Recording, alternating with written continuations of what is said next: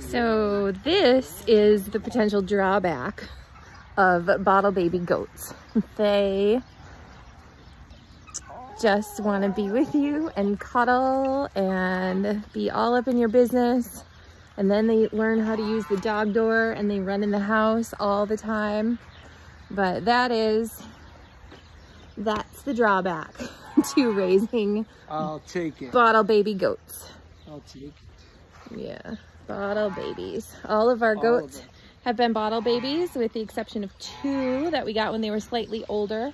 Odie and Rourke were not so much bottle babies, but everybody else from Howard all the way to Meg.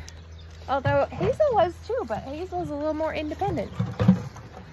Anyway, this is Magadoodle. Hi,